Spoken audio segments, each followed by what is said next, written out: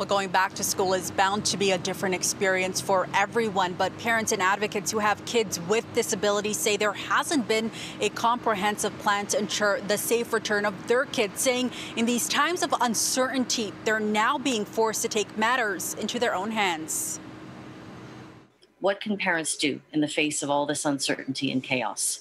Well, as always, we'll need to take things into our own hands. There are at least 1/3 students with disabilities in Ontario schools today. That's 1 out of every 6. There were already significant barriers for students with disabilities prior to the pandemic. Now they've become more pronounced as questions are raised on if and how these students are being included in back-to-school plans. Parents are filled with uncertainty about their kids. How's this going to work? Will it be safe for our kids to go to school?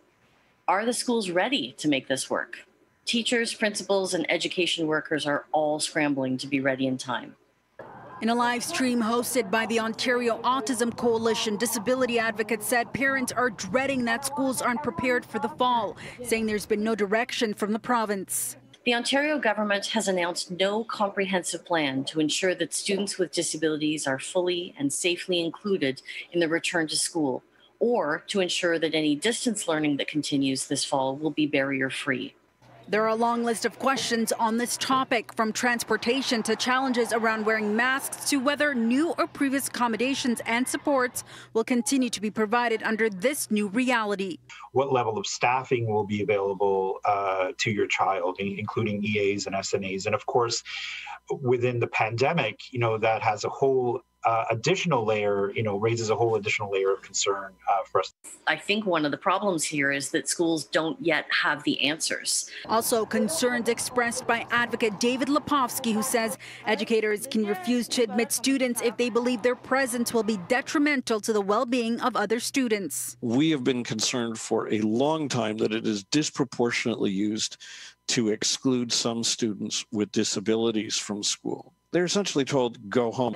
A major source of frustration for those who experienced distant learning at the start of COVID has been teachers using online platforms that create major accessibility barriers. This COVID has been a nightmare for everyone, and for all kids, it's had mental health impacts of varying sorts.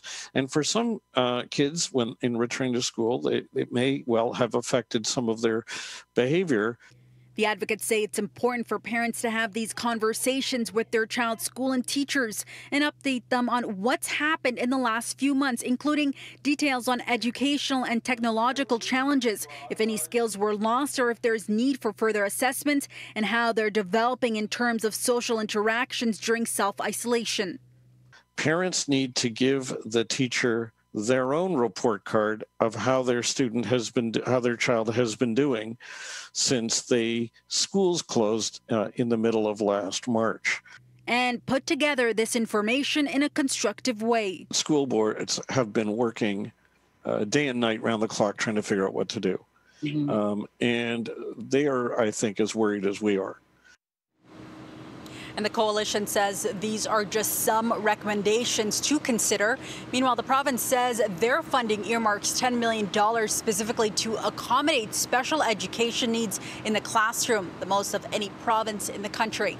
You can watch the full 1-hour stream on the Ontario Autism Coalition's YouTube page.